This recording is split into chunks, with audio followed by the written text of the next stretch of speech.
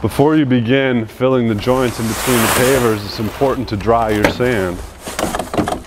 Wet sand will not fill the joints, and you'll end up doing much more work than you need to. It's much more efficient to dry your sand prior to filling the joints.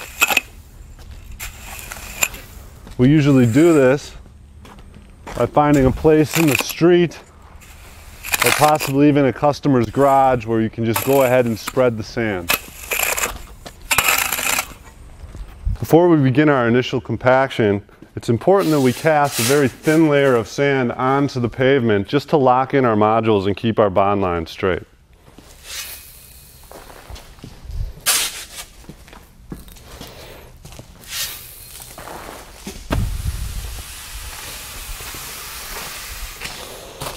Whenever you're compacting over clay, because it is such a hard and durable material, it can easily be damaged by a steel plate on the bottom of a compactor.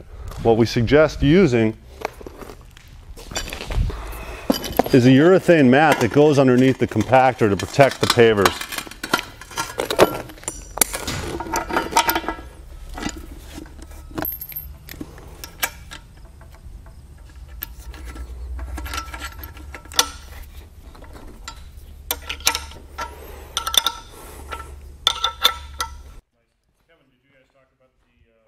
To begin the interlock between pavers, it is important to do an initial compaction before filling the joints with sand.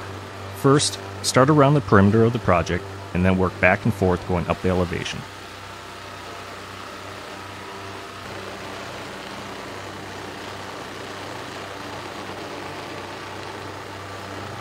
During initial compaction, the person compacting should mark the broken pavers while another person follows replacing them. In hard to reach areas where your compactor may not be able to get to, one way of making sure that those pavers are compacted is to use a 2x4 and a mallet.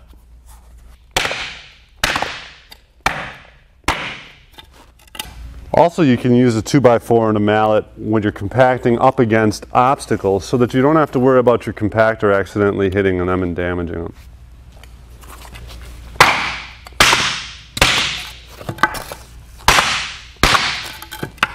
Because all washed aggregates have a 30 to 40% void ratio, they absorb water like a sponge. When your sand is wet or damp, it has a very difficult time working its way down into your joints and thus takes much longer to get a final compaction and complete joint fill. We'll show you the difference between using damp sand and using pre-dried sand right now.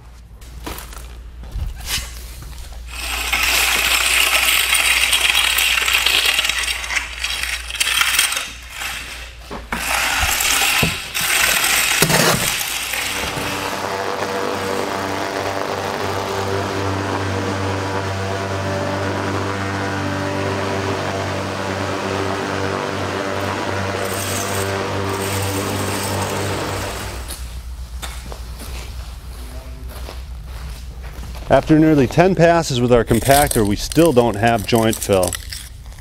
The wet sand simply prevents the joints from filling up.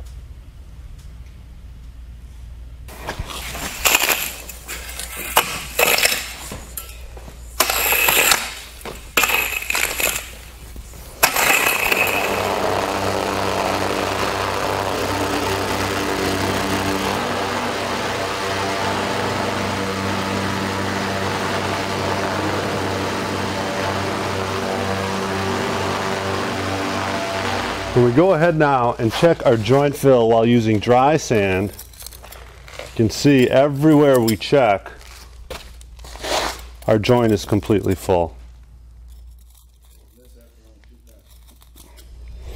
And this only after 2 passes.